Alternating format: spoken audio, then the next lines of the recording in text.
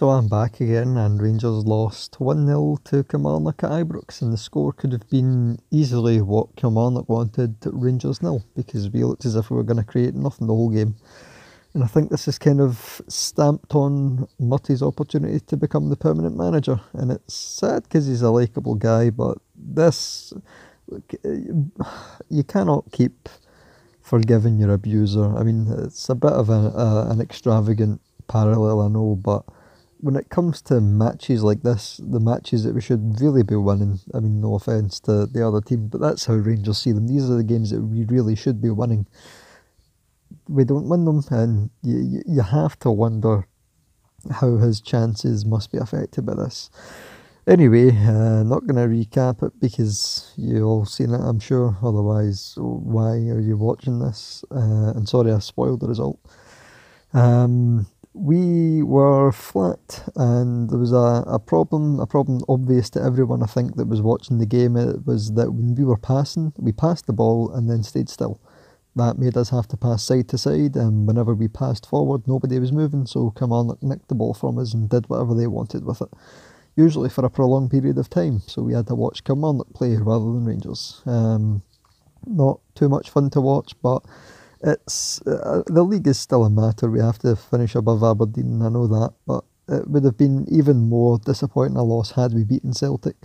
So yeah, Jamie Murphy looked as if he was doing stuff at the beginning of the game, and every time he got the ball he seemed like he could do something. It was just, I wouldn't necessarily say his fault, it was just that nobody was doing anything. Nobody in the game was doing anything.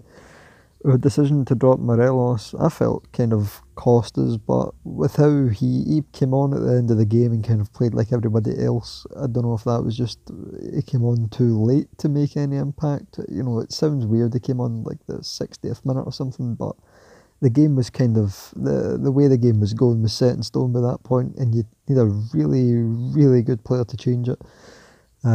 Chris Boyd, of course, got the goal, congratulations to him.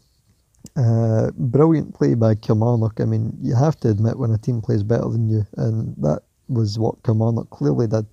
They defended so much better than us, and they attacked so much better than us. They looked as if they had a purpose to their play, and we were reacting to what they were doing.